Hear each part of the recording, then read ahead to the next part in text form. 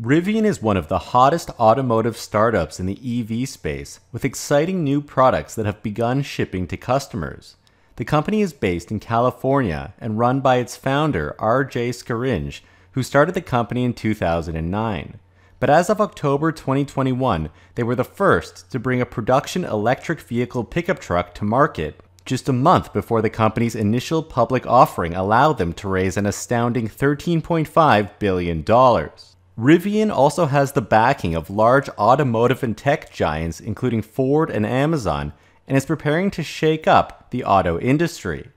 In its first week of trading as a public company back in November 2021, Rivian soared 130% and received an insane $150 billion valuation, far exceeding the size of even GM or Ford, despite selling just a handful of EVs. Investors were giving this market darling a seemingly Tesla-esque valuation, hoping that the company would follow the same trajectory. But even Tesla's metrics were more down to earth.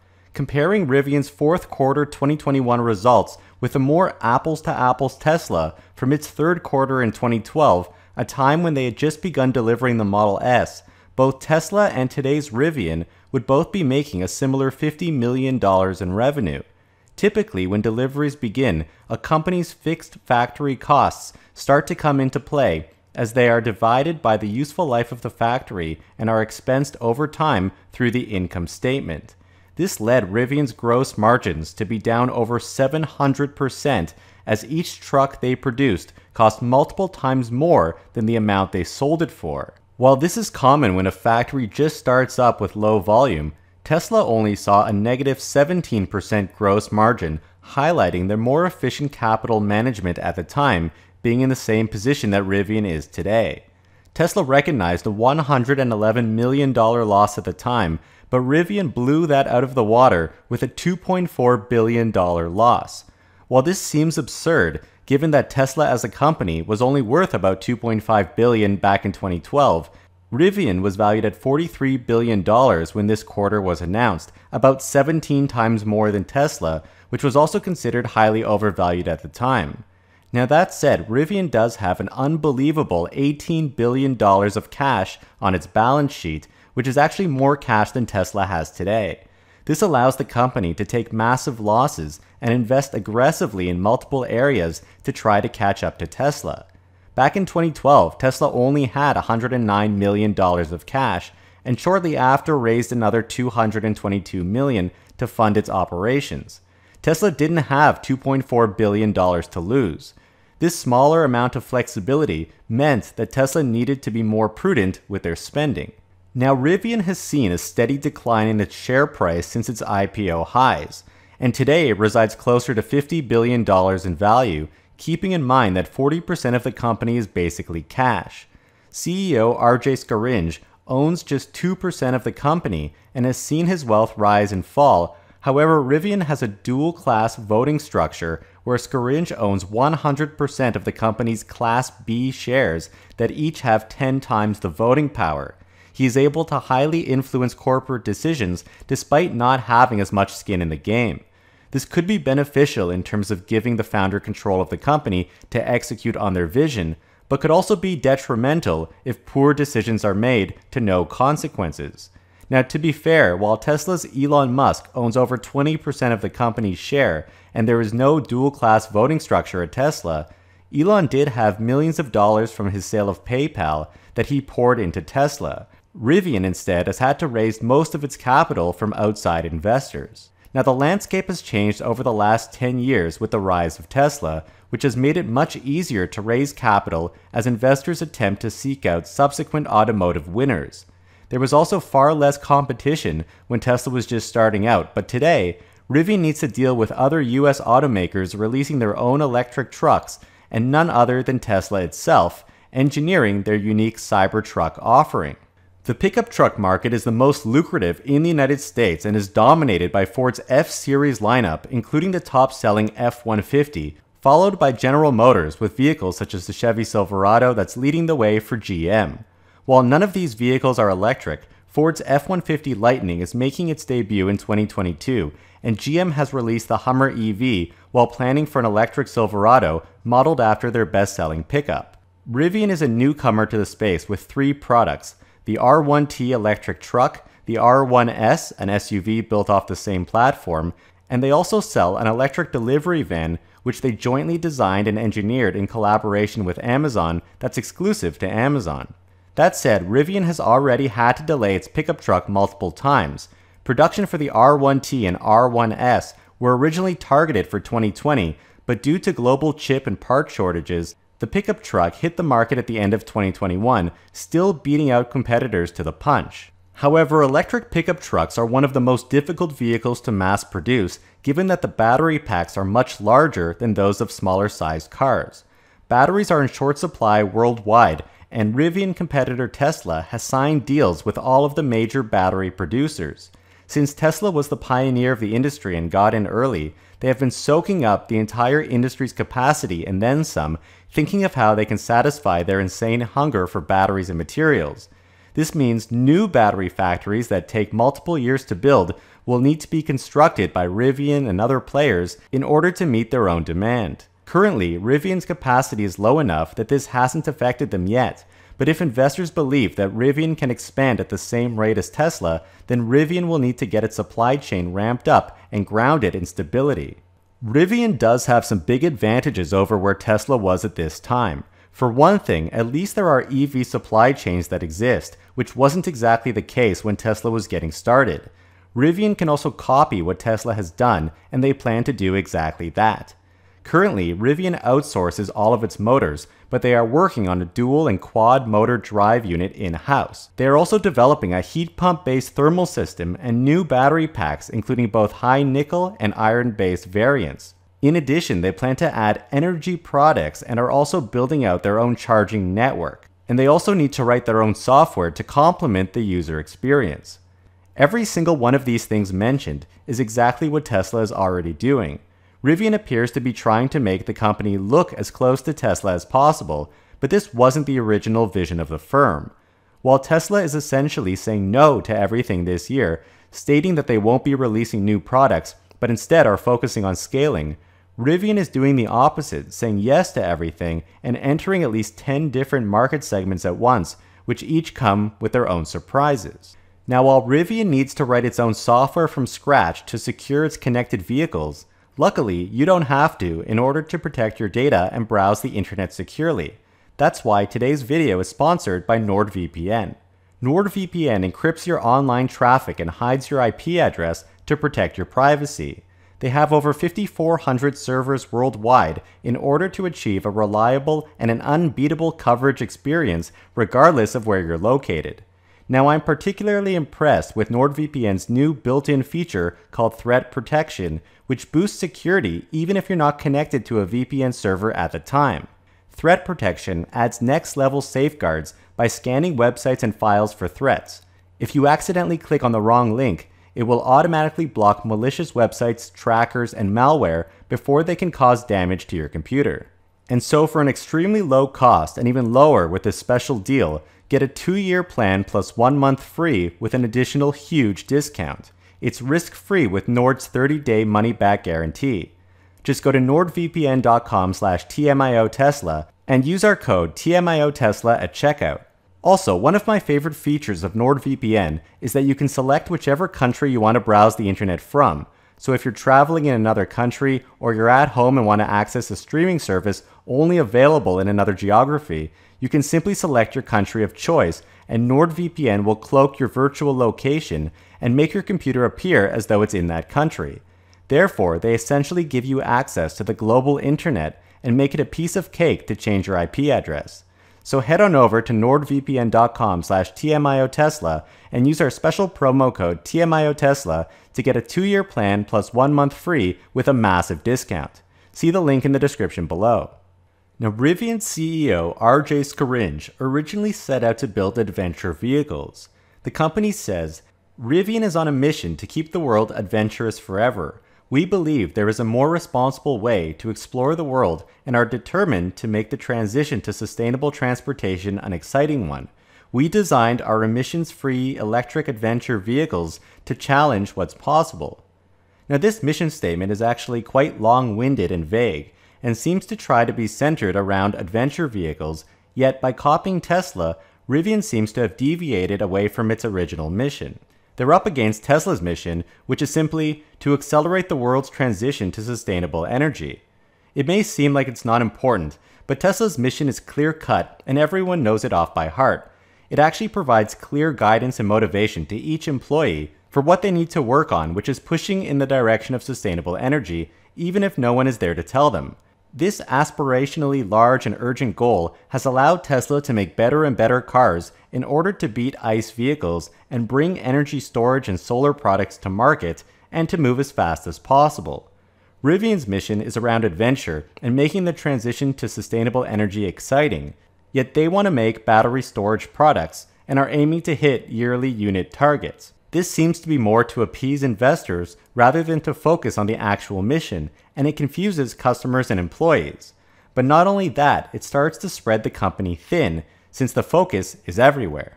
There are so many things going on at Rivian at the same time that it almost appears to be out of control, which makes the $2.4 billion loss in a single quarter begin to make a lot of sense. They are also beholden to Amazon, which placed an order for 100,000 electric delivery vans, with the first 10,000 that are expected to be delivered this year in 2022. Again, Rivian originally planned to release only its pickup truck and similarly styled SUV, but by accepting a $700 million investment from Amazon, they've reduced their focus on adventure and shifted it towards their largest shareholder, Amazon, which now owns 20% of the company and wants their vans delivered. This is great for Rivian and for Amazon. Rivian has years worth of business from a real customer with a great name to back them up, but they have reduced their flexibility and their resources are now split between multiple projects, and an electric delivery van has nothing to do with their adventure-driven mission and challenging what's possible. The company actually started delivering all three of its products in 2021, which may be one of the reasons why the company missed its production targets for last year by 15%, only producing 1,015 cars. The company states, "We believe our multi-program product development capability will enable us to expand our portfolio and addressable market with exceptionally designed and capable electric vehicles and an end-to-end value-added software and service offering." Investors might like this, but it sounds like they have a lot on their plate. Now, while Rivian has raised more money than Tesla's entire 2012 valuation by a factor of 5 times, Tesla CEO Elon Musk has stated that capital isn't the limiting factor, it's talent. At the same time, Tesla has actually sued Rivian for allegedly stealing trade secrets and poaching employees. We've also seen some high-profile executive departures from Rivian, which are fairly common, especially in intense industries such as this. However, one strange exit was Rivian's chief operating officer, who appeared to have abruptly retired at the end of 2021, just as Rivian was starting its production ramp. A Rivian spokesperson stated in January 2022 that the COO began his phased retirement several months prior. This is also strange because the company IPO'd 1 month after starting production, and so this could be something that the company didn't seem to think was important to disclose prior to bringing Rivian to the public markets. Now, another odd thing about Rivian is that their headquarters is in Irvine, California, but their manufacturing plant is on the other side of the country in Normal, Illinois. This is a plant they purchased from Mitsubishi Motors that was said to be production ready. And they're already opening a second site, which is just outside of Atlanta, Georgia, also far away from its other locations. But why are they expanding factory capacity and into new markets even before addressing the initial markets or validating that their factory can actually scale or that their product has been refined? They've only produced just over 1,000 vehicles. It seems like Rivian has put its fingers in all of the pies and needs to juggle multiple things at once. Imagine Tesla tried to come out with the Model S, 3, X, and Y all at the same time. That would have been a disaster. But that seems to be Rivian's strategy. Rivian appears to have a lack of focus, but is moving at full speed ahead. While they're spending as quickly as possible, it's important to validate the product itself and supply chains, as well as making sure service centers and charging stations are thoroughly placed. These latter two were the top decision factors for people looking to buy a Tesla. It's not clear if Rivian has learned from Tesla's mistakes or successes. They say, ramping up a manufacturing facility and simultaneously launching multiple vehicles is an extremely complex task, but this is a core competency that we are building. Again, this is weird because Tesla took its time before trying to launch multiple products or building 2 factories at once. Elon Musk even recommended on Twitter to Rivian that they should get their first plant working. It's insanely difficult to reach volume production at affordable unit cost. Now, Rivian's second plant is planned to cost $5 billion, including a battery and assembly plant, and will start construction mid-2022 with production expected in 2024. The factory has an expected capacity of 400,000 vehicles. But while Rivian is expanding at an incredible pace, their technology features may slow them down. For example, Rivian's vehicles make use of a skateboard architecture, something that Tesla has used as well for its vehicles. However, Tesla has now shifted beyond this to use a structural architecture where the battery pack itself makes up part of the vehicle structure. This requires close coordination among various engineering teams, since everything in the vehicle becomes even more coupled together. However, the benefits allow for reduced weight, fewer components, and therefore significantly lower cost per vehicle. This makes a modular skateboard architecture much less relevant or competitive in the face of a highly vertically integrated structural design. One downside of moving so quickly brings to light something that Elon Musk has mentioned multiple times, which is that the factory is the product, not the vehicle. Rivian's trucks have many nuanced features which add complexity, as we've seen with Tesla. They had problems bringing up the Model X since the Falcon wing doors added tremendous complexity, slowing down the original launch and ramp up of the vehicle. So adding factories early in the game, as Rivian is doing, actually makes it more difficult to change later and to adapt. For instance, if Rivian is building out a facility to produce electric skateboards that are quickly becoming non-competitive, this could be a negative side effect of trying to grow the company too quickly. And by the way, stop using Yahoo Finance, stop using Google Finance, and have a look at our website, themarketisopen.com, where we have instant stock quotes and financial data going back 10 years, and it's all freely available. Now, of course, Rivian is just starting out, meaning that their volume is still low. However, their base model is priced to start near $68,000, and they plan to produce 25,000 vehicles this year. The pickup truck market in the US, which is the largest in the world, can easily digest this price and volume. And Rivian for quite some time will sell every car that they make, given that they will be taking share from the ICE industry. However, the stock appears to have priced in potential domination of the pickup truck industry, perhaps since Rivian was first to market. The value of the company has since fallen, but was much larger than Ford, the leader in pickup trucks. Yet we're seeing Ford itself bring its F-150 Lightning backed by a strong brand and starting at $40,000, and Tesla Cybertruck will likely enter the market with production that surpasses both Ford and Rivian combined, which is also set to start at $40,000. Since the EV market is small relative to ICE, production means everything in terms of taking market share and building a loyal customer base. Rivian has no track record of scaling anything and may have trouble dominating the pickup truck market with a much more expensive vehicle that is produced in fewer units, as they are still in their early phases. Just a few weeks ago, Rivian attempted to raise its vehicle prices across the board, even on early reservation holders, by as much as $20,000, which caused major backlash and a wave of cancellations. According to informal polling, it appeared that up to 60% of reservation holders were planning to cancel their reservations. However, Rivian quickly backtracked and kept the original reservation pricing while only raising prices for new orders. Now, the entire industry has been raising prices due to increases in raw material prices and transportation costs causing major inflation. Tesla has raised their prices multiple times this year to keep up with rising costs, something that Tesla's CFO Zach Kirkhorn says he tries to forecast by matching incoming material costs with orders out into the future. Yet Tesla may run into a similar issue with its Cybertruck reservation holders unless they try to wait for commodity prices to return to earth or change up the vehicle offering, something that may be quite likely if Tesla starts by offering a 4-motor vehicle which was not part of the early reservations. But what's most shocking here is the number of people who moved to cancel their Rivian orders right away upon hearing the news of price hikes. This signals that perhaps most buyers are just looking at this vehicle for fun and don't actually need it for their work, for instance. Otherwise, they would have held through any increases if they actually needed the vehicle. There must be a number of other viable alternatives that already makes loyalty appear fragile for Rivian. And then there's the 5,000-pound gorilla in the room, which is Tesla's Cybertruck, which may look out of the ordinary, but is targeted directly at taking out the top-selling brand, the Ford F-150, and aims to have more functionality than its rival on top of everything customers expect from a Tesla. Cybertruck's rugged, dent-proof, scratch-proof, bulletproof design has led it to achieve potentially over 1 million pre-orders, showing extremely strong demand, even much higher than Ford's F-150 Lightning. And Tesla does have the track record for being able to scale EVs massively.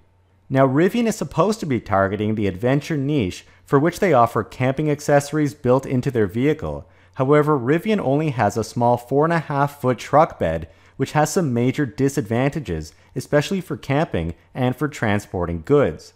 Tesla has not only targeted the 6.5-foot bed market, which is the same size as the top-selling pickup truck in the world, but this is actually more suitable for camping and adventure, which is why Tesla showed off its camper mode and accessories, backed by software and patents for controlling accessories such as a stove, for instance, through its touchscreen.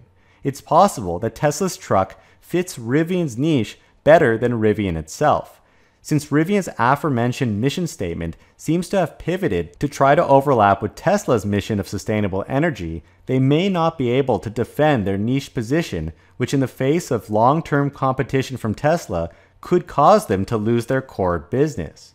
Tesla has also delayed the Cybertruck multiple times since they weren't ready with enough battery capacity for it. Yet somehow, players such as Ford, GM with a massive Hummer, and Rivian are able to find batteries. This isn't exactly true. It only works because their volumes are so low and will remain as such. These companies have not locked in battery supply, materials, and supplier components like Tesla has, which is the limiting factor for scaling. It's amazing that chip shortages slowed Rivian down and caused delays, even though they only produced 1,000 vehicles last year, while Tesla was somehow able to produce 936,000 vehicles facing the same industry shortages. When Cybertruck sales begin coming out of Tesla's newly built Giga Texas, Tesla has purposely been waiting for the battery supply to be there to coincide with the Cybertruck's launch, and so Tesla won't be the first to market, but when they enter, they will scale and surpass all of the other EV players, as we've seen in all other markets that Tesla has expanded into so far with their Model 3 and Model Y offerings. Now, Rivian IPO'd at $78 per share and hit an all-time high of $179 to date. However, since then, the company has been in decline, breaking below its IPO price and bouncing off a low of $33 per share. Rivian has about $20 per share in cash at the moment, and so the company has plenty of room to invest in many different areas and to try to grow as quickly as possible, which does put them in a much better position than Tesla was when they started. Rivian has a great advantage of being able to start from scratch and isn't tied to any of the problems of legacy auto, meaning they've built their vehicles from the ground up as opposed to shoehorning electric powertrains into inefficient gas car form factors. Rivian certainly has fans, and they have tens of thousands of pre-orders and an excellent and lucrative adventure niche to go after and to dominate. However, investors have trusted the company with over $18 billion of their cash, and they want to see a return on their capital. This has caused Rivian to take on other projects, such as with Amazon, and even deviate from their mission to simply go head-to-head against Tesla, a company that arguably has a 10-year lead in every aspect of electrification. This is reminiscent of trying to copy Apple, where competitors were years behind and got trampled by Apple's better technology, marketing, and better value even if their prices were higher. Many of the Apple copycats either downsized or no longer exist today since they had inferior products. Samsung, one of the few companies to stand up to Apple, didn't just spend billions, they spent tens of billions per year trying to catch up to Apple, and while today they do sell more phones than the leading giant, Apple still rakes in the majority of the industry's profits. Tesla's behaving similarly to Apple, however they're actually trying to hit all of the major market segments, not just the mid to high end, which makes them even more of a threat since their pricing is actually below that of Rivian's, but with highly refined technology. Going head-on against the disruptive leader has historically not been a wise move, But if Rivian can remain differentiated and hit their scaling goals ahead of incumbent automakers, then they will likely be able to grow into their market valuation. So do you think that Rivian is poised to become another Tesla, or will it remain a niche player? And regardless of that, can the company still cause havoc in the legacy ICE business by taking share from traditional OEMs that still rely on the dealership model? Don't forget to check out our NordVPN sponsor link in the description below. Please hit the like button and subscribe, we would really appreciate that. And a huge shout out to all of our patrons that help to support our channel. Your support helps us to continue to make great content. Thank you guys so much for watching.